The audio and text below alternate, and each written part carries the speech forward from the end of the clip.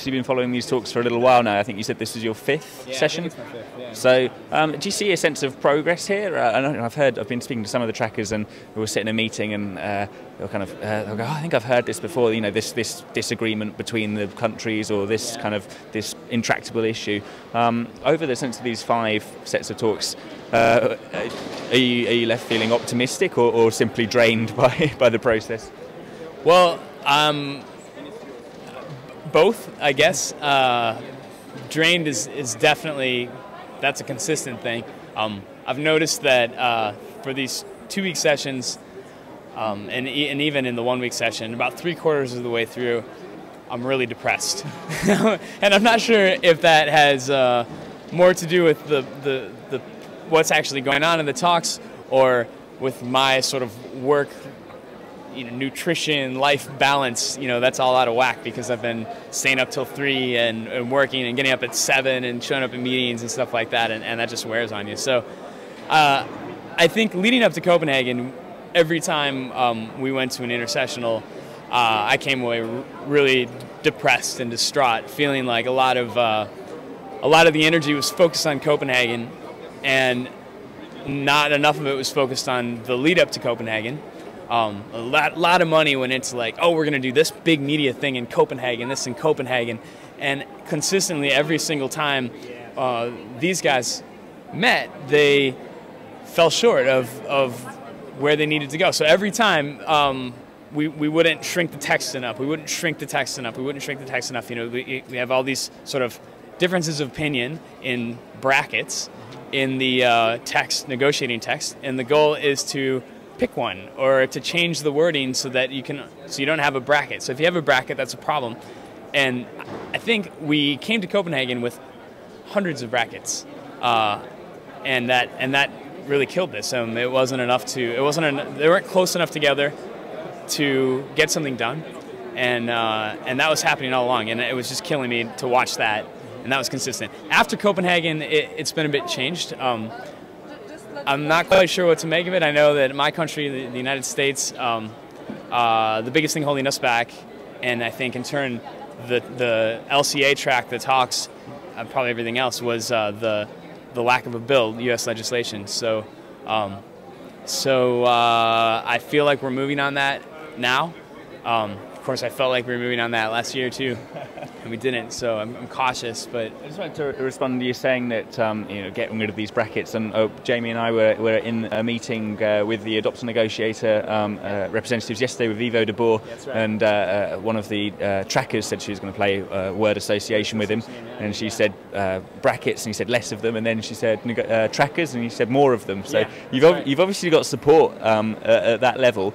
So there's clearly a feeling that this is an effective tool for getting the word out, and for helping people make these talks more accessible.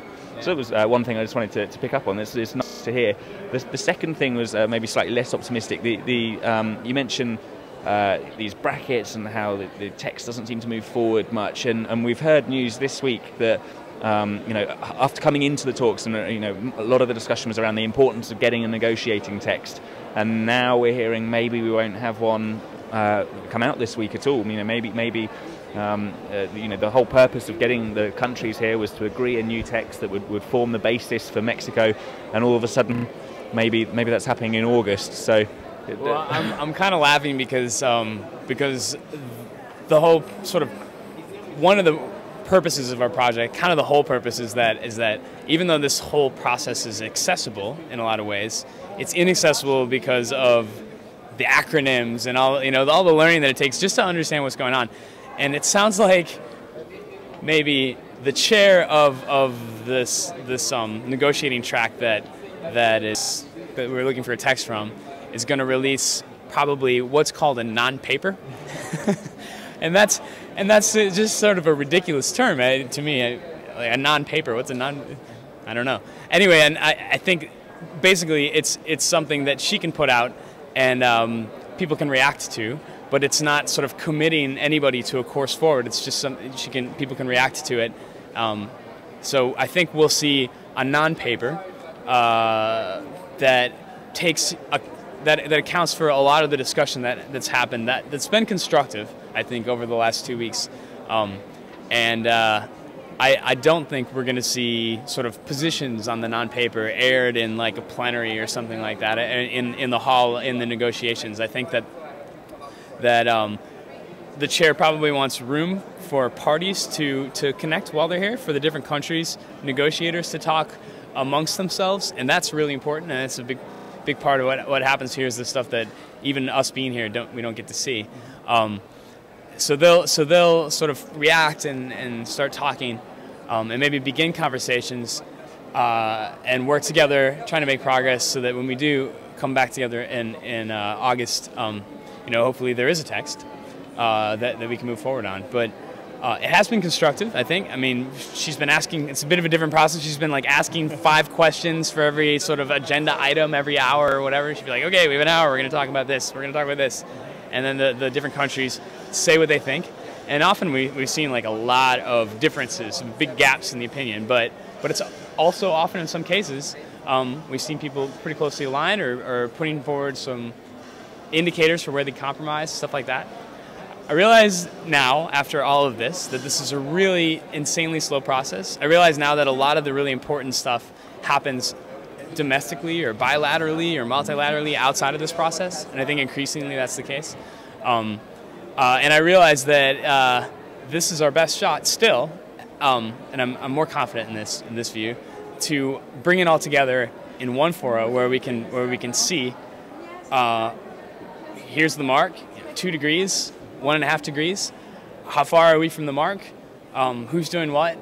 And we can put pressure on the folks who aren't living up to what they need to do, and we can support the folks who have that intention but maybe not the resources, and then we can discuss and come up with plans of action and then deal with the folks who are already being affected and inevitably are going to be more affected by climate change that we can't stop, that it's too late to stop. So this is a great forum for that as well.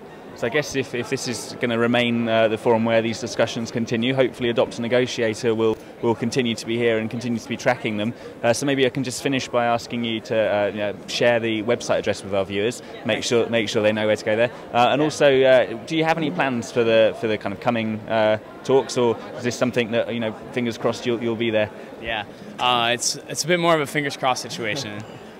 We got a bunch of really dedicated people, and we're stoked to bring them back and to grow and to have more voices. I think that's going to make us stronger as narrators and connectors. Adoptanegotiator.org. Worth visiting. And we got a small but amazing team here, and we'd love to hear your comments, get your questions, and react. Maybe go find some answers if you guys tune in before the end of the talks on Friday. Okay. Josh, thanks very much for joining us. I'll hand back to Anuradha and Danny, who are in our UK studio.